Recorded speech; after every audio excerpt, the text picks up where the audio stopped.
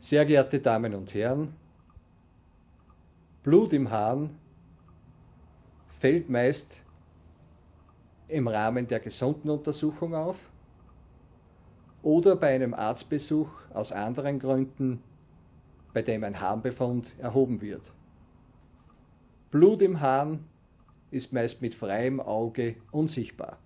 Die exakte Abklärung von Blut im Harn umfasst neben der körperlichen urologischen Untersuchung noch 3 verschiedene Maßnahmen.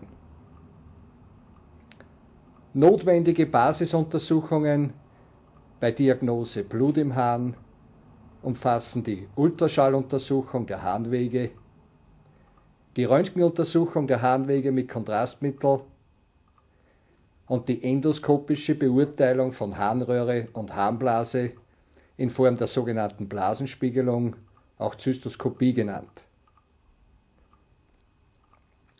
Mögliche Ursachen von Blut im Harn sind Tumorerkrankungen von Niere, Harnleiter, Harnblase, beim Mann der Prostata und der Harnröhre, sowie Entzündungen im Bereich des Harntraktes oder Steine im Bereich der Harnwege oder auch harmlose Gründe können Blut im Harn verursachen. Zur ersten Ursache von Blut im Harn, dem Nierentumor. Nierentumore wachsen langsam, meist über viele Jahre hinweg. Sie verursachen sehr lange keine Beschwerden. Auf diesem Bild hier sehen Sie einen Nierentumor, der sich in der oberen Hälfte der Niere befindet und langsam durch sein fortschreitendes Wachstum die Umgebung und das gesunde Nierengewebe komprimiert.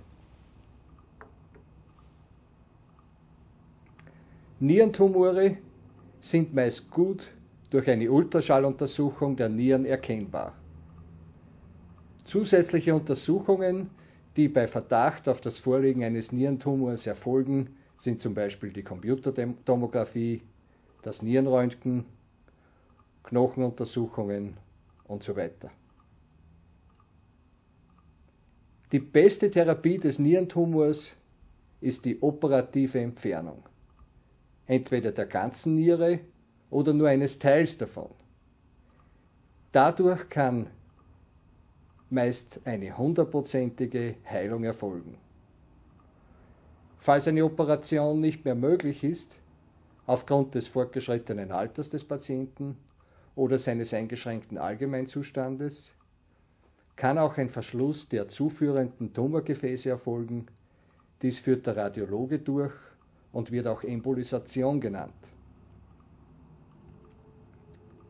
Wichtig ist die lebenslange Nachsorge in Form regelmäßiger Untersuchungen. Diese erfolgen in den ersten 2 Jahren alle 3 Monate, im Jahr 3 und 4 alle 6 Monate und danach einmal pro Jahr. Wichtig ist es auch festzuhalten, dass es sich mit einer gesunden Niere problemlos und gut leben lässt. Die nächste Ursache der Diagnose Blut im Harn sind Tumore des Harnleiters. Diese sind insgesamt selten. Ihre Diagnose erfolgt mittels Röntgenaufnahme der ableitenden Harnwege oder durch eine direkte endoskopische Beurteilung. Die Therapie wiederum die operative Entfernung und die Nachsorge genauso wie beim Nierentumor. Die nächste Ursache von Blut im Harn sind Tumore der Harnblase. Blasentumore verursachen lange keine Beschwerden. Sie werden in Form der direkten Betrachtung in der Blasenspiegelung diagnostiziert. Auf diesem Bild sehen Sie einen Blasentumor, so wie er sich dem Auge des Arztes, der die Endoskopie durchführt, darstellt. Es sind papilläre Strukturen, die in das Lumen der Harnblase vorspringen. Die Therapie des Blasentumors besteht in der endoskopischen Abtragung durch die Harnröhre. Dies ist die häufigste Therapieform. Eine komplette, offen operative Entfernung der Harnblase und die Anlage einer künstlichen Ersatzblase aus Darm ist nur in sehr seltenen und aggressiven Fällen nötig. Wiederum sind lebenslange Nachuntersuchungen wichtig in Form von Blasenspiegelungen, analog zum Nierentumor in den ersten 2 Jahren alle 3 Monate, im Jahr 3 bis 4 alle 6 Monate und danach einmal pro Jahr. Die nächste mögliche Ursache von Blut im Harn sind beim Mann Tumore im Bereich der Prostata. Der Prostatakrebs oder auch Prostatakarzinom genannt,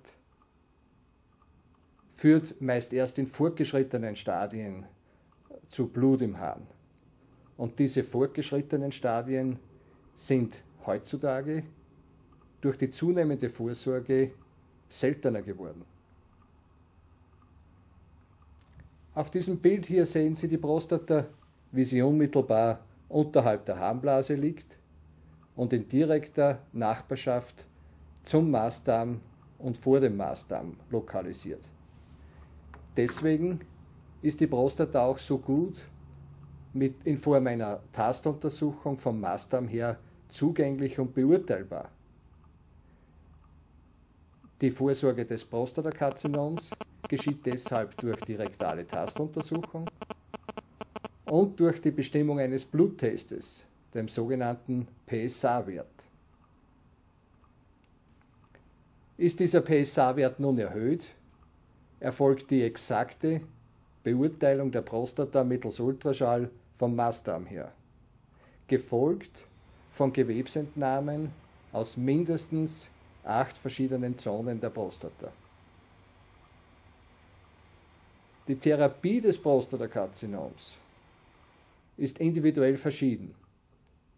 Sie richtet sich nach dem Alter des Patienten, nach seiner aktuellen Situation, vor allem nach seinem allgemeinen Gesundheitszustand und nach seinem Krankheitsstadium, aber auch nach seinen persönlichen Wünschen.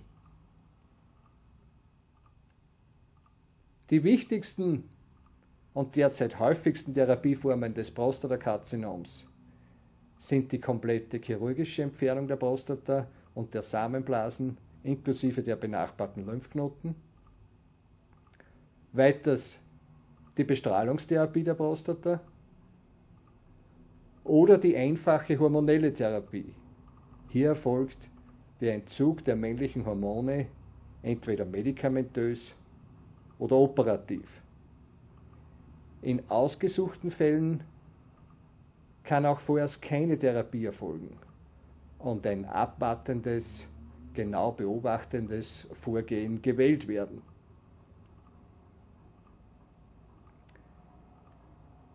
Die Vorsorge des Prostatakarzinoms ist sehr wichtig, da Prostatakrebs im Frühstadium keinerlei Symptome verursacht.